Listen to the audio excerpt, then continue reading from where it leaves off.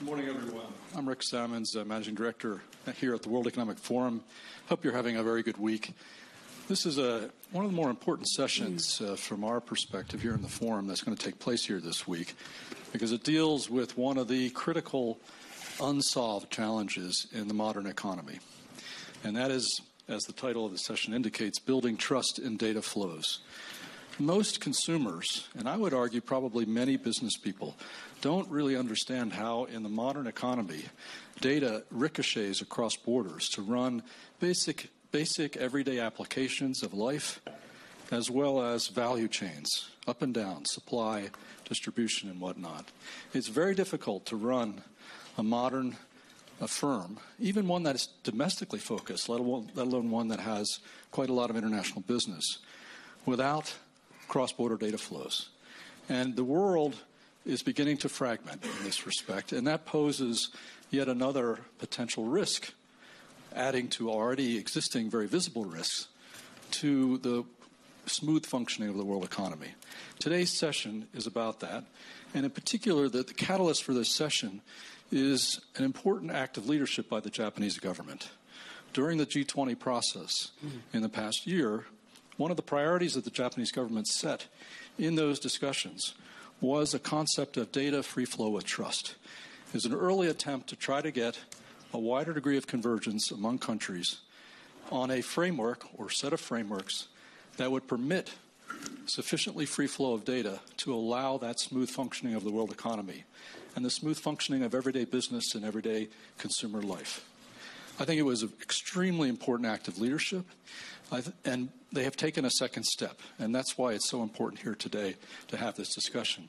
Following the G20 outcome, they reached out to the World Economic Forum in the belief that it would be beneficial in the next stage of the thinking about the Osaka Track to have a wider stakeholder engagement, cross-industry engagement, experts, many countries. So we are about to embark with the Japanese government, but with our various stakeholders and different industry communities, into an intensive process during 2020 to think through what might be a few key ways to tackle this issue. How could we recommend best or good practice in a way that could indeed encourage convergence in norms in this space? It's a very complex issue.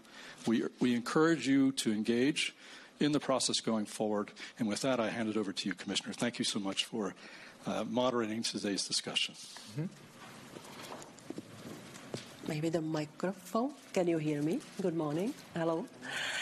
Ladies and gentlemen, I'm really delighted to be invited here today to be with you in Davos to discuss how to build trust in data flows. As we heard from Richard, it's a very complex issue and it deserves a lot of debates of all the possible partners and stakeholders. When I was in the role of the main negotiator of the EU-US Privacy Shield system and EU-Japanese adequacy decision, I was confronted with so many difficult questions from businesses, from public sector, from general public. How come that the data can travel, our private data, our identity can travel somewhere outside, and how can we guarantee the full protection of the data somewhere else on another continent? And so believe me, it's a real pleasure for me to sit here today and ask these difficult questions, our distinguished panelists, who are Mr. Hideki Makihara, State Minister at Japan's Ministry of Economics, Trade and Innovation. Welcome, Mr. Minister. Mr. Alfred Kelly, CEO of Visa. Welcome. Thank you. And Madame Helena Leurent, Director General of Consumers International. Welcome. This is a good place and good timing for this debate because exactly 1 year ago, the Prime Minister Shinzo Abe announced here his visionary idea of creating the global platform where we will have the space for full trust and full protection of privacy. His idea of data free flow with trust. This initiative was announced here, and the European Union was very supportive and still is supportive of these efforts of Japan, trying to invite United States and other partners to create the truly worldwide space. And also, I have to remind why these initiatives became so important also and visible for everybody after the scandal of Cambridge Analytica. I'm sure you remember that. The need to protect private data of people better suddenly came out. And it's also in the United States, I heard something which sounded very nice to my ears. We would need something like European GDPR. And of course, we don't want, as Europeans, we don't want the world to copy-paste GDPR. It's impossible, but we would really like to see the high standards of protection of privacy in the countries where especially the trade and other kind of partnerships and cooperation is up and running with big intensity. And it comes to the factor which we have to see now. Trade, data and security should now continue in silos. We should go out, get out of these bubbles and speak about these things, taking the holistic approach and taking all the factors in consideration. I'd like to remind our distinguished audience that you can ask questions using the Slido app. And if you are commenting on our discussion on social media, please use the hashtag WEF20. And before I give the floor to the panelists, we do have a question to the audience for the Slido system. And the question is, are you confident that if your data moves abroad, it will be responsibly treated? Yes or no? Please use the Slido to answer it. They told me I don't have to wait for the result, but I'm so impatient to see. What do you think about it? We will see the answers. And I would like now to turn to our panelists. First, a question on how governments, businesses and stakeholders can work together to build trust in data flows. Minister Makihara, tell us about the Osaka Track and why it is important in current context. Okay, thank you very much. And thank you for giving me this wonderful opportunity. As I pointed out, exactly 1 year ago, our Prime Minister Abe delivered the concept of EFFT. And since then, Japan has advanced the international discussions with regard to digital economy. And as the Osaka Summit last year, we launched the Osaka Track together with 27 leaders and the international organizations who supported the concept of DFFT. And under the Osaka Track, Japan has facilitated the two agenda items, WTO e-commerce negotiations and policy discussions on the digital economy. And the WTO e-commerce negotiation is underway towards achieving a substantial progress by MC12 in June. And Japan leads the negotiation and the co-chair with Australia and Singapore. Japan also shared our own text proposal. This includes the 3 principles on data, namely, first, data free flow, second, and the prohibition of data localization requirements, and the third, prohibition of disclosure requirements for source code or algorithm, which were established in the past economic partnership agreements, including the TPP. And last year, the US and Japan concluded a bilateral digital trade agreement that established a higher standard data flow rules with smaller policy space than those in TPP. And in addition, it is important to enhance policy discussions on the greater breadth subjects related to the digital economy than those at the WTO. And for example, we have to address new challenges such as the protection of personal data, governance, innovation, and the social implementation of AI. And regarding the personal information protection, it is important to secure the interoperability in order to enhance data flow while respecting the individual regimes in each nation. Based on this idea, the Personal Protection Commission of Japan launched the tripartite members with counterparts in the United States and the European Union. And through this meeting, Japan aims for the smooth flow as well as the proper protection of personal data between the market. And as the G20 ministerial meeting on trade and the digital economy last June, the ministers agree on the need of work for governance innovation with a view to addressing the development of business models and the society, given the emergence of new digital technologies such as AI, as well as bringing agility and flexibility to government regulations and the governance. And the G20 is currently collecting the best practices in member economies, and the OECD will further examine the advanced cases. The OECD Global Conference on Governance Innovation was hosted this month, and where the intensive discussions were held. And a report on new approaches of governance models was introduced by Japan. And the governance innovation is a global common agenda, and I would encourage all of you to join the discussion. And on the domestic front, Japan will tackle regulatory reforms in response to digital technology, including the mobility field. And we also revised the information processing promotion law last year in order to promote digital transformation in the government sector as well as the private sector. And given the legislation, we aim to establish a management system that responds to real-time changes and to build a system that handles data in real time so as to realize a more efficient society based on trust. And we will continue to develop the digitalization of a system in a timely manner. And finally, yesterday, there was a closed session on DFFT, and I took part in. And I believe there are three keywords. And the first is collaboration among all stakeholders, and second is a harmonization of all rule makings, and the third is a speed.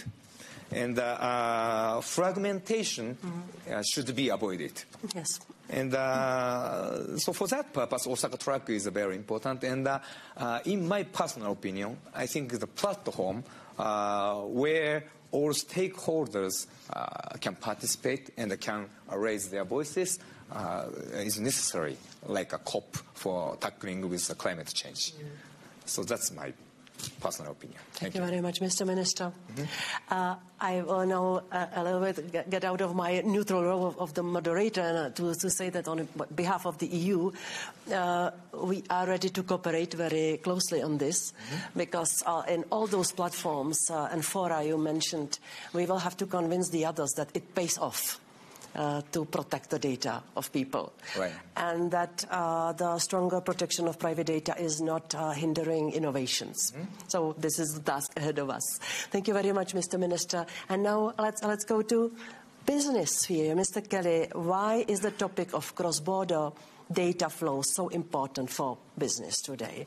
And how does a company like Visa address the privacy concerns of the customers and at the same time government security needs? Well, thank you, Vera. It's good to be here. And I'm encouraged. I don't know whether it was 2 people or 6 or more that answered the survey, but at least I like the trend of the 75%. And I applaud the Japanese Prime Minister and Japan for their leadership. I think this whole idea of data flows with trust is a great foundational way to begin to think about this issue. I'd like to provide a little bit of context why this is important. Global, open, interoperable networks power the world. The reality is that today you can fly from Lisbon to Buenos Aires, and networks make that happen in a frictionless, safe fashion. You can get on your cell phone here in Davos and call somebody in Tokyo. You can travel the world and get cash out of an ATM machine, no matter where you came from and no matter where you end up. You can use a credit card issued in the UK in Sydney this afternoon and know that it was used in a frictionless way and a safe way, and your data will be protected. And those open, interoperable global networks that power the world are fueled by data. Without data, those networks couldn't, in fact, power the world. And those networks not only open the world, but they shrink the world. And they make the world more accessible for more people. And so for us at Visa, who operate one of these global, open, interoperable networks, we need data to be able to make sure that it flows across countries to make sure that it is, in fact, totally secure. In fact, every day we interrogate 100% of the transactions that we see. And last year, because of having data that flowed across borders and our ability to interrogate that data, we prevented $25 billion of fraud that would have otherwise happened without having that network and without having that data. That is just one simple example of the power of the networks and how very, very good it is in terms of protecting consumers around the world. Thank you very much, Mr. Kelly. And now I will go to the world of consumers. Mrs. Leurent, how do you see the priorities for consumers when their data moves abroad? Thank you. So first, thank you very much for involving consumers in this discussion. Quite frequently, we find that the consumer voice is not involved in a way that you might expect. And you find yourself sort of lurking in the corridors of the WTO trying to talk about consumer issues. So it's fantastic to be able to potentially put consumers at the heart of the deal, if you like, at the heart of the conversation. I was particularly pleased that Roberto Azevedo asked us to think about, well, what would an e-commerce deal look like from a consumer perspective as well? Here's why the consumer perspective is so important. I think it's because people would have a different opinion to the one that was shown here in the room about confidence in the data flows. First, a little bit about us. We look at food, finance, energy, mobility across the world. We're present in 100 countries with 200 organizations that represent the consumer. And you're thinking about each part of the consumer journey. So from the information you get at the start, the process through purchase, and then the opportunity for redress. The UN consumer guidelines, which were updated most recently in 2015, include the right to information about sustainable consumption, that the protections offline should be as much as they are in the real world. Now, this is very much a global issue. I was just in touch with our member in Zimbabwe, and she said one of the top issues is the sort of access and cost of transmitting money abroad. And so this is very much a global piece, even though consumers are at different stages of that journey worldwide. So the key thing, the thing that struck me, especially I have a background in business, coming into this as you talk to consumers, a word that really stuck with me, and it was in relation to IoT and connected devices, is consumers find this all a little bit creepy. Now, it's not all, I will come to the good part next. But you don't want to build on creepy, right? And why is it creepy? Well, it's because there's a world that's hidden here, and it's hidden in terms of the data that goes abroad. You don't know that it has gone abroad. You don't know where it's going. The business model seems to depend on that lack of transparency sometimes. And there are so many points where this becomes horribly apparent. So there's, of course, the connected toy, high-profile cases where a toy will actually be giving data on to organizations that do share data in a way you absolutely wouldn't want. Most recently, our Norwegian Consumer Council looked at 10 apps which are sharing data in a way that, about sexual preference, about localization, to then 130 different organizations behind which were monetizing that data. Now, you can absolutely say these are sort of specific points, but they don't make that feeling of creepy go away. And this is combined then with a sense of, but when I go online, how can I be sure about product safety? So the OECD did a fantastic survey of banned products, and they found that, and there were a significant number of banned products they reviewed. 68% of them, were still present online. And when you try and buy online, you're pretty much sure that your data is going to disappear somewhere. You're not very confident about that, the security in the first place. You probably don't know how to change the security. And then redress is so difficult, especially when that product is from somewhere else. It could be because it's bought from another country. It could be because the platform doesn't necessarily take the responsibility for looking after you. Now,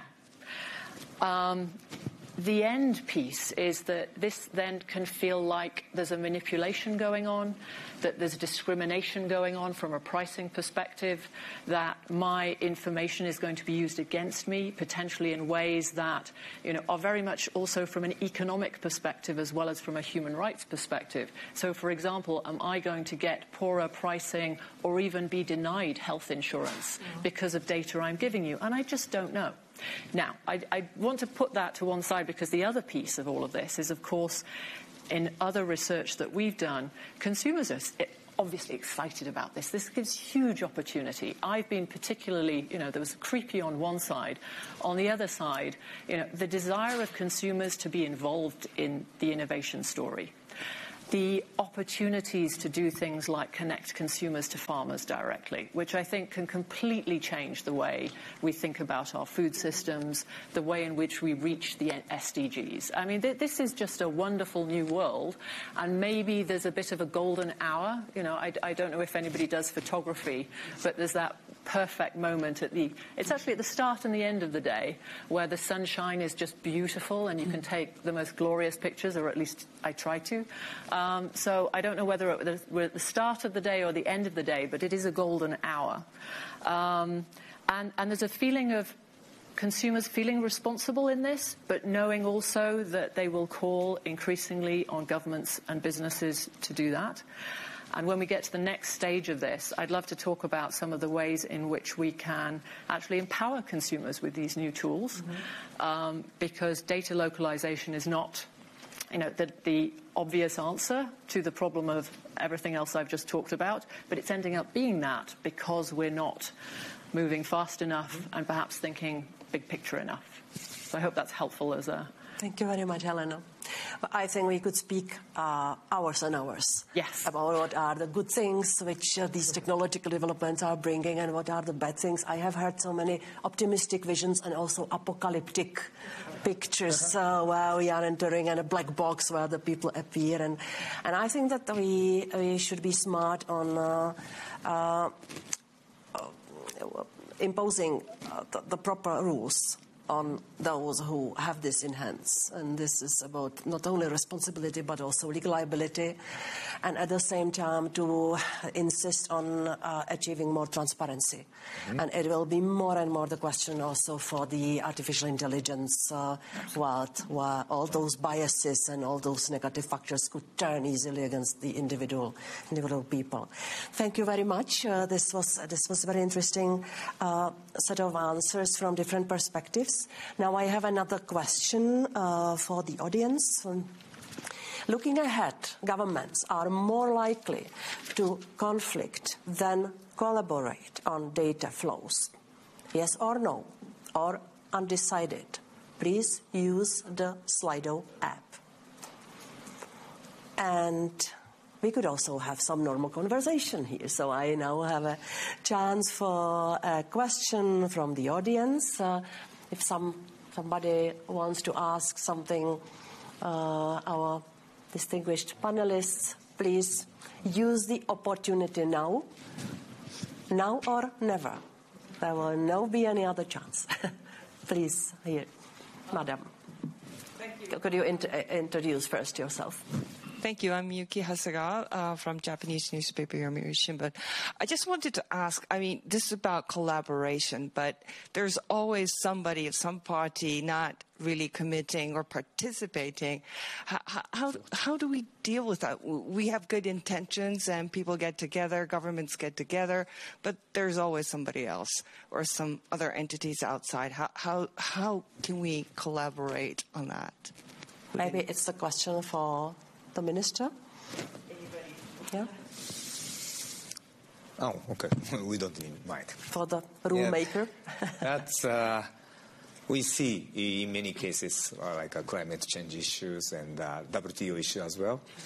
And so far on this DFFT issues, sorry, we don't have a clear answer. But first, Japan tried to coordinate with the US and the EU, and we want to create the models on the rules, and I think after that we will invite other people. That's the one stream, and another stream is I think as I told you, platform will be necessary, and where all the parties can participate. So I think linking these two streams will be the key. But it is true. I think even so, some countries or some members will try to drop out of this stream. You know, I think disagreement is what makes the world go around, unfortunately. I mean, if we all agreed on everything, we might not even have Davos. But for example, I happen to believe that data localization is very bad public policy. Right. It's a very false choice between thinking security and data localization should go hand in hand. They're two very different things. Data should be secured wherever it is. Data localization is, if anything, is actually less secure than not.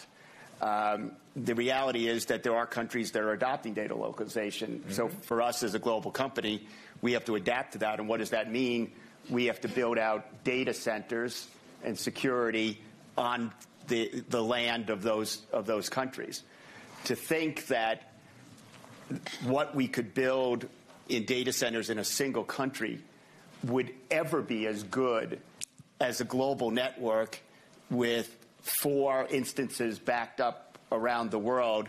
We have almost 1,000 people. Visa has 20,000 employees. We have almost 1,000 people who work in cybersecurity, not part-time. They come in every day and they work on cybersecurity. I can't afford to put that 100 people or 1,000 people in every country where data localization takes place, and I have to have data centers. So the simple fact of the matter is that our security in our global network is always going to be more robust than it is on a local level. We will do everything we can to make sure it is protected. But the reality is once you start fragmenting this data, which is one of the other things that data localization does, right, you open up more weak points or potential weaker points for data to be compromised. So it's actually a very bad thing. The other thing it can do is reduces innovation, reduces the ability to produce value because you just don't have, data by itself is isolated.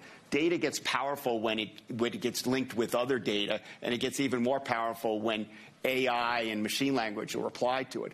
All those things are not bad things. They're more often than not very, very positive things. They're very, very good for consumers around the world. But you can't do those things if you choose to go down a world that's going to be very fragmented and isolated. I happen to take the other side of that argument, that we should have a very open world where the data flows with an incredible emphasis on the security of that data. Mm-hmm. Mm-hmm. Helena? something to add? Well, I'm intrigued by the point about collaboration because it's something we see all the time. I mean, the fact that the sort of lack of mention of consumers in discussion and in statements from the G20 and others is something I think we can build on. I'd love to come to this point, though. I think we're probably in a moment where we're trying to find the solution to this sort of sense of how do we protect privacy but also reach to those innovative points. The lack of consumer protection around the world is part of the issue. I think Vera brought it up very well. If you look at the places, I referred to Zimbabwe at the start here, it's taken 10 years for them to get a Consumer Protection Act. You know, if you look at the state of protection for consumers just on e-commerce, let alone getting into bigger picture points about data flows and AI and all of this, really, there are very few countries and there are very few places where that's been put in place in a robust way. And what's fantastic is seeing some companies use that as the basis for the future and say, right, consumer protection, consumer rights, if you like, are the basic way in which we're going to say the world is going to turn. And let's take and innovate from there. And there are some really interesting pieces coming from that. I think the other part is it's so difficult to find where discrimination or problems are cropping up. And so that's the other piece of enforcement, which is always a fun topic to talk about. But it's if we were able, you know, the NCC, the Norwegian examples that we gave are 20 months after GDPR has been put in place. You know, data is being shared. So how do we get a cleverer, more agile, more powerful form of enforcement and protection for consumers? Those are things that need to be in place as well. So how can we grow that to enable more trust in the potential for the future? I mean, my take is we have to move past consumer protection to consumer control and consumer management. Awesome. Yes. The reality is that data privacy is kind of taking the negative side of it in my mind, that it suggests that, you know, we're going to tie all this data up and nobody will ever get it. Well, data can open up all kinds of opportunities and values for people. And I'd like to get to the point where the consumer controls and manages their data. What does that mean? They know who has their data. They know why they're using it. They've given them permission to use it. They can go back and suspend the use of that. They can go back and ask to have that data deleted on a permanent basis. And if they're too busy to do it, they could define parameters around permissioning, and a third party can do that permissioning for them. So the consumer who isn't necessarily interested in doing this on a regularized basis can go to a trusted third party to handle that permissioning for them. That's where I think we need to get to. And I'd like to see, you know, I think that's something from a public-private perspective, back to your question on collaboration, that we should be collaborating on, is putting the consumer front and center in control of their data. Well, time will show that it pays off. That the protection of private data is an enabling factor for honest and fair trade. Rather than data dumping and data localization and all the protectionist arrangements. So I think that it is for the states like Japan, the EU, also United States, to gradually show that this is the right way to go. And Minister, how far can trade rules go in encouraging data policy interoperability between nations? Yeah, that's actually very difficult question. I know. And we have, trade rules like EPS and WTO, e-commerce under negotiation. But, each country is a difficult issue. How to say it? The data policy developing in each country. But,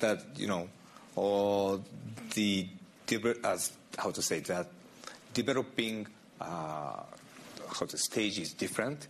And each country has its own situation or reason. So, but it's difficult. But however, given the proposal from a private sector, that now OECD decided to figure out what kind of rules are needed or missing, having the WTO negotiation in my mind. So I have a high expectation, this OECD project. I think the WEF is now doing the same kind of project. So with active participants from not only the government but also from the private sector, I hope that the forward-looking discussions would facilitate interoperability with utilization of various guidelines and standards in addition to WTO rules. Yeah. Mr. Kelly, I know you want to add on. May I just give you an answer, a question, and then you can, because I see you have a real need to react on this. After Cambridge Analytica, we heard from Mark Zuckerberg that he himself will promote worldwide convergence of data protection rules. Again, it was a nice music for my ears because we were just before introducing GDPR into life. So I could not imagine better marketing than this declaration. How can the businesses which operate worldwide help not to let the fragmentation to last and to help the convergence of the rules? Well, I think it's being vocal and collaborative with central banks and regulators around the world. And I think that's the way this has to go. I was going to react to the trade deals. Trade deals take too long. So I actually think that free flow of data should be in every trade agreement. There's a great example in the U.S. MCA deal, the trade deal between U.S., Mexico, and Canada. The minister mentioned the deal between the U.S. and Japan, the work that Australia, Singapore, and Japan, Singapore, and Australia are leading in the WTO is terrific as well.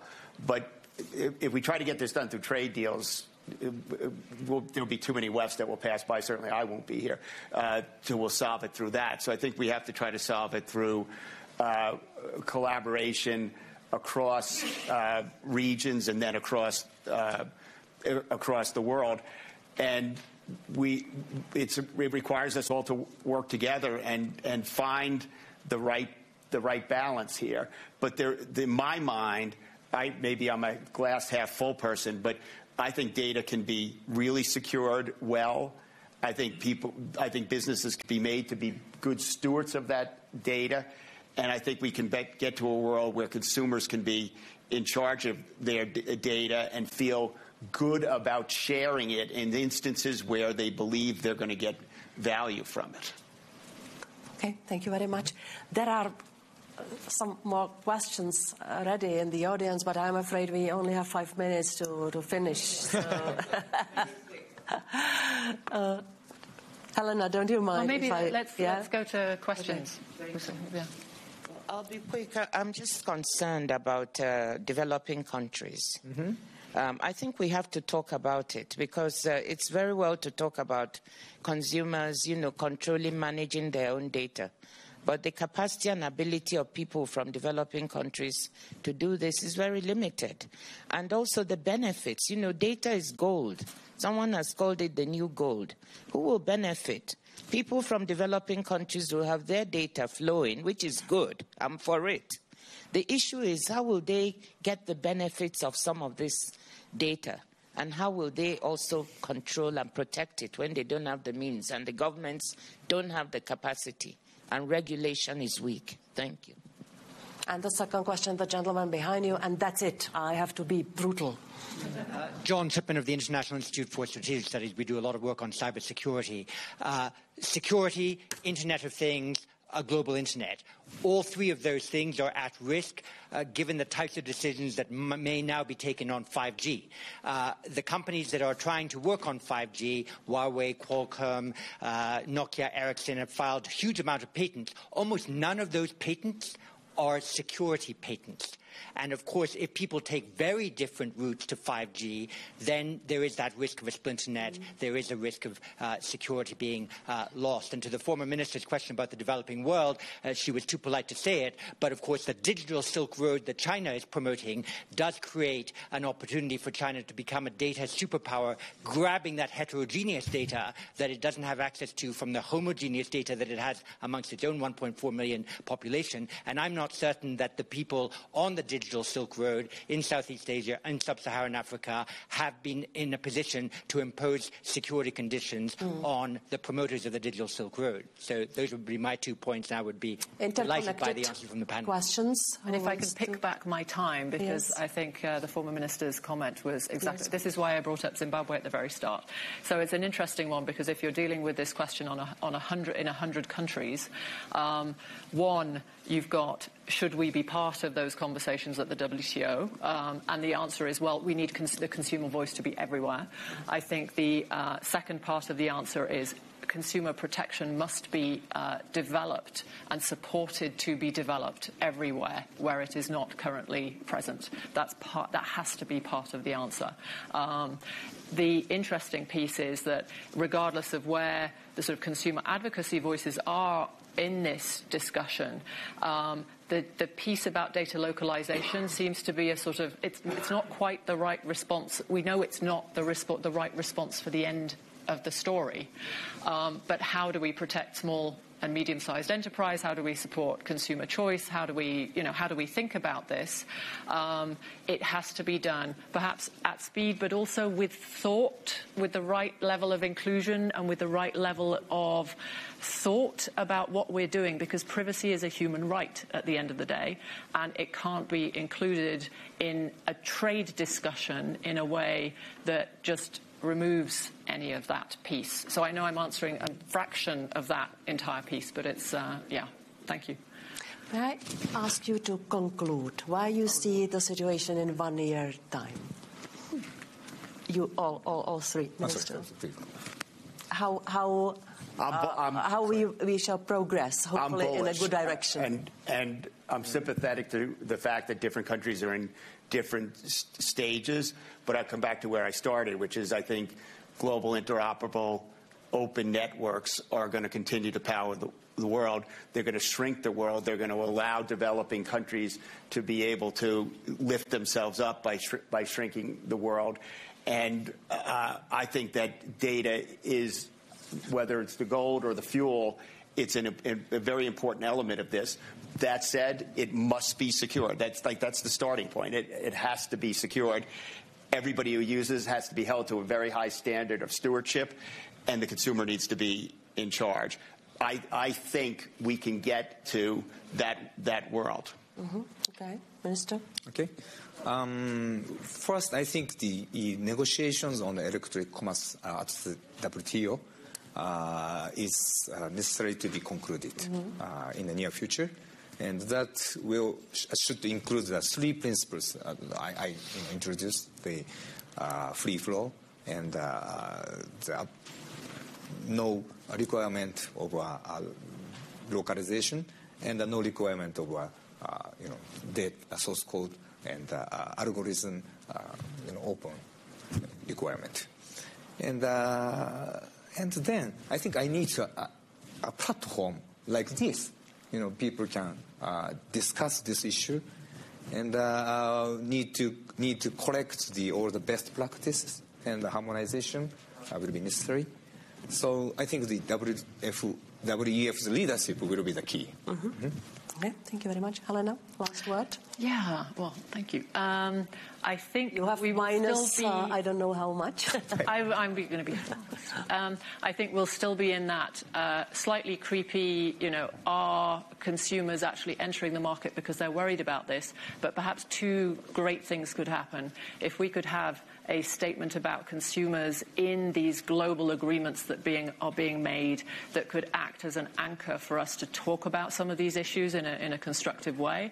And then the second piece would be, can we find some really meaningful innovation examples where you can see how this can work, and can we sort of address some of the sustainable consumption issues that we have through the conversations that we're having, and demonstrate that, whether it's in Indonesia or in, Zimbabwe, or, let's take hold of that and use it for meaningful purpose. Those would be two things I would love to see in a year's time.